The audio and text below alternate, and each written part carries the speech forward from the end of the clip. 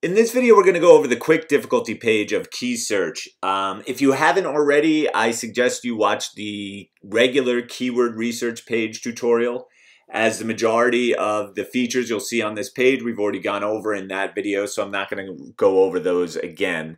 I'm just going to go over what makes this page different and why you'd use it as opposed to the regular keyword research page. So for the regular keyword research page, you would type in your seed keyword there, search, and then it would return a list of related keywords in the column over here. With the quick difficulty page, all this page does is check difficulty for the specific keywords that you search. So it's just a way to get quick difficulty scores. So basically you could enter keywords comma separated, or you could click this here and enter them as a list.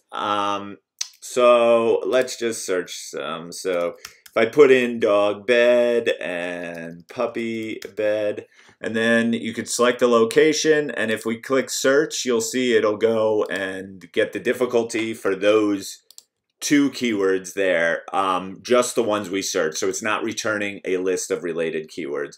So the purpose of this page is if you just wanted to check a keyword here or there without doing a full search of related keywords, or if you had a list of keywords. If you needed to check more than this page allows, you can use the import list feature on the regular keyword research page.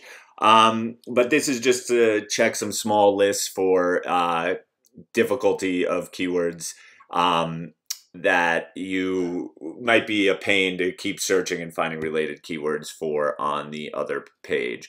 Other than that, it's got all the same features as the regular keyword research page. You could just save the keywords to a list. You could compare keywords. You could export. You got your SERP suggestions there, your search trends, deep analysis. So all of the things are pretty much the same as the regular keyword research page, but this will only check the difficulty for the keywords you're actually putting in. It won't return any related keywords.